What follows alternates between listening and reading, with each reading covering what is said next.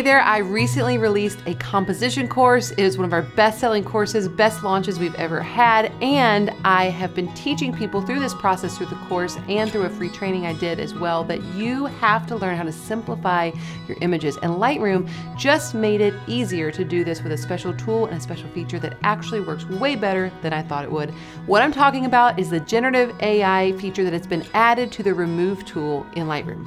It is awesome. It is way better than I thought it would be. I had no hopes of this being something that I could actually use, but I edited a recent engagement session where there were some little objects in the back that I couldn't crop out while I was shooting and I needed to get rid of, and it was amazing. So in this video, I'm going to show you how I'm using it, how it works, and we're going to try to push it to its limits to see exactly what it can handle and what it can't. I'm going to show you a simple example first. When I say simple, I mean there's a lot to work with here. So AI is going to have a lot to grab from as far as like figuring out what this object should be replaced with. So I'm obviously removing these railings. I think they're a distraction. You may think, oh, they're not that bad. It looks so much better without them. And I think it's a great example of a simple generative object removal option. So let's do that. Let's go ahead and click here. We're going to make sure this is selected. Okay, I'm going to check. Whoa, that's way too big. So I'm just using my left brackets here, but honestly, it'd be faster if I just did it like that. Okay, so this is pretty good. So I'm going to do that and do this.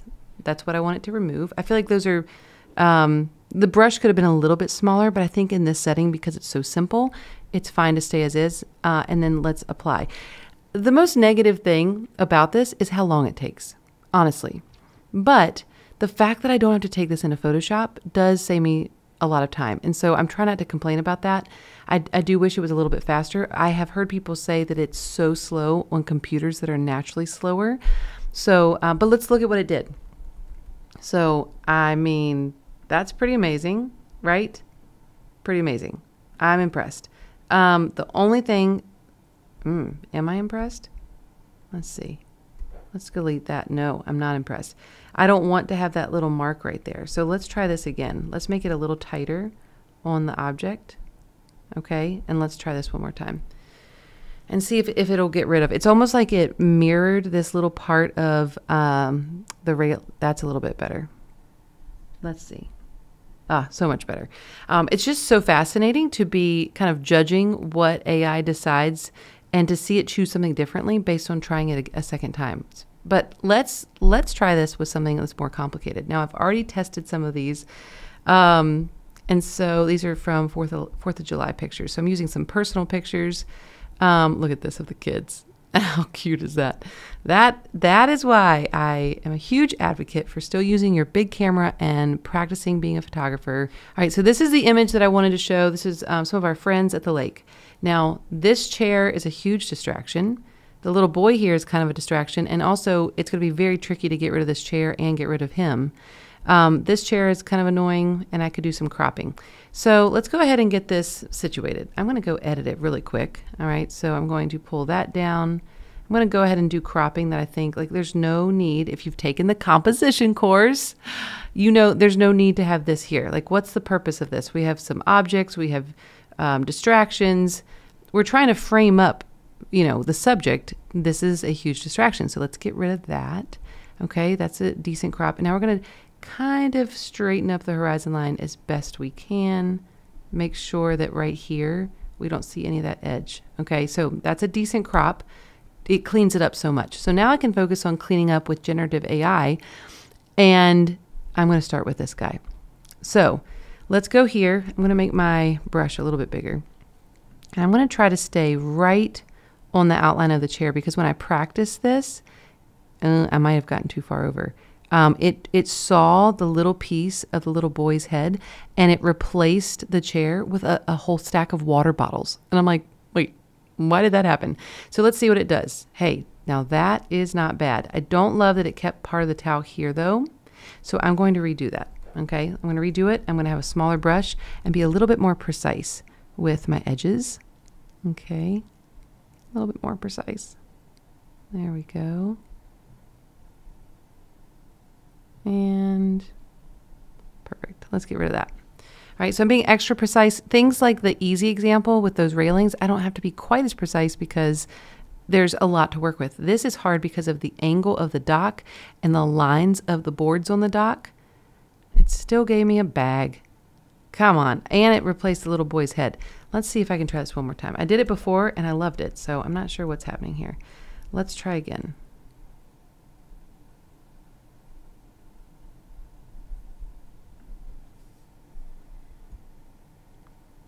All right, here we go. Let's see. Third time's a charm. No. No. No, that's not what we want. Okay. Maybe I should expand a little bit here and not, you know what we're going to do? We're going to reset this all the way. And now we're going to get rid of this without cropping and see if it does what I know it can do, which is get rid of this chair with a towel. Okay. Let's try this without the crop and see if it does a better job. Come along. We can do this. Thank you. Okay, so good lesson learned. Obviously, it butchered the little boy's face, so that's weird. But we can fix that. I wanted the boards to be, I wanted that to happen. Now, when I crop it, though, let's make sure that is tight. Now we don't have to worry about the end of his paddle. That's too tight. And there we go. Oh, too far. Too far. Okay, so I'm going to crop a little tighter, get rid of the edge of that post. Okay, so now we have gotten rid of that ugly thing there. Is it perfect? No, it is not perfect. I get that. But man, I think it's pretty close. So now we're going to work on him separately. Get that gone. Now, is this the amount of work that I would do for every personal photo? No, no, no. I probably, unless I wanted to like send it to our friend and be like, hey, this is an epic portrait, or, you know, do something with it, like print it for a lake house or something, then I would do this type of work. But like, this is excessive for just fun photos. But I'm going to get rid of this guy. I'm just trying to see what it can handle.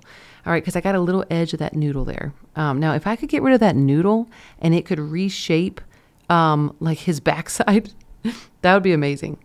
Why didn't it do anything there?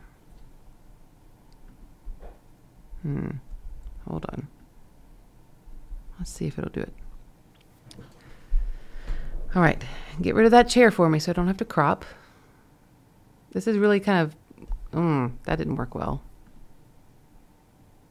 I'm going to, you know what I'm going to do? I'm going to try it from the beginning. Now that I've tried a few things that didn't work well, I think it's because my cropping has to come later. Let's see if that's true. Okay, so I'm going to do this. Let's get rid of this chair. Hopefully it will just remove the chair and the towel. And then I will remove the little boy and then the red chair. And then I might try the noodle. Now that's going to be tricky. Ah, perfect. Now that's what I'm talking about. All right, let's go ahead and get rid of this little guy here. That's going to be easy. Then we'll do the chair. So apparently cropping needs to come later. Cropping really throws this off. So, lesson learned. I'm glad I could learn it with you. Let's see what this does. Come on. Hey, that's a lot better. It turned it into a noodle. That's fascinating. We got a little bit of a wave here happening with the lines, but it's not awful. Okay, so are we going to go for removing this guy? I have a feeling this is not going to work. Pushing the limits a little bit too much. But let's see how powerful this can be. This is truthfully going to take some AI work because it's got to know. Wow. Well, you know what? I'm not even going to redo that. I don't know what that is. What is that? I have no idea. But you know what? It's not distracting anymore. So now let's do our crop. Okay. We're going to get rid of this extra negative space that we do not need. Oh, and why is... I need to set that to lock. It's been doing that recently. Okay, so I'm going to get that edge. Now that... Got to straighten the horizon line a little bit. Make sure this edge is not here. He's a little too close to the bottom. There we go. Okay, that image is way more impactful than this image. And all of that editing was done with generative object removal, or whatever you want to call it. I don't know what to call it.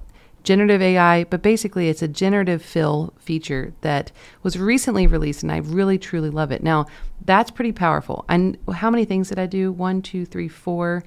And the lesson learned from this is that you want to remove very complicated objects before you crop. apparently it doesn't work well to crop and then try to remove them. So that is a great lesson for me to learn. I'm going to take that as my own takeaway, and I hope that you have some takeaways as well. So I hope that was helpful. This is something that's an ongoing area of growth for me, is learning how I want to start using AI features in my own work and in my own workflows. And so as Adobe rolls out new AI features, I'm excited to share them with you. I'm sure there's features that I am not even using that you know about. Leave them in the comments. If you have questions about some of the features that I've shared before, or maybe this one specific feature, leave those in the comments below. I'd love to figure out how I can help you grow as we continue to evolve in this industry with more advanced technology. Some of it's going to be awesome and some of it's going to be not so great. This is a feature that I was pleasantly surprised with, and I hope you are as well. So if you enjoyed this, leave a comment below. I'd love to hear from you. Like and subscribe so you don't miss anything in the future. Thanks for tuning in. I'll see you next time. Bye. Bye.